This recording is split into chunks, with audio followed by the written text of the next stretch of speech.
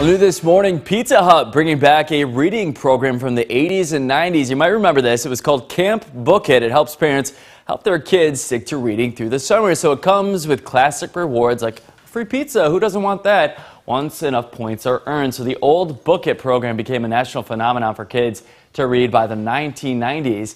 It'll run from June through August for kids pre-K to 6th grade range. So I don't know, that's pretty cool. Yeah, get your kids fun. a free pizza, get them to I read. remember this too.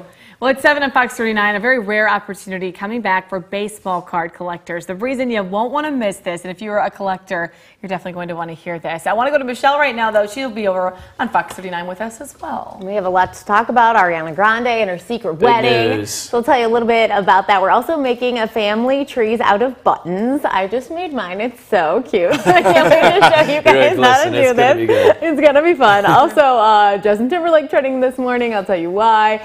Jeopardy predicting the resurgence of Bennifer. Really? I saw that. Simpsons normally. Yes, Jeopardy, very hilarious how that managed to all come together. And we're talking about free museum admission on the Good Day calendar and showing your photos, of course, as well. Very cool. Yeah, National Museum Days today. It is today. So, awesome. Well, we're also asking you guys at home right now. So some changes coming to airlines, a lot more people flying right now, and they're saying they might actually start weighing certain passengers. So we want to hear from you. just passengers. There's passengers.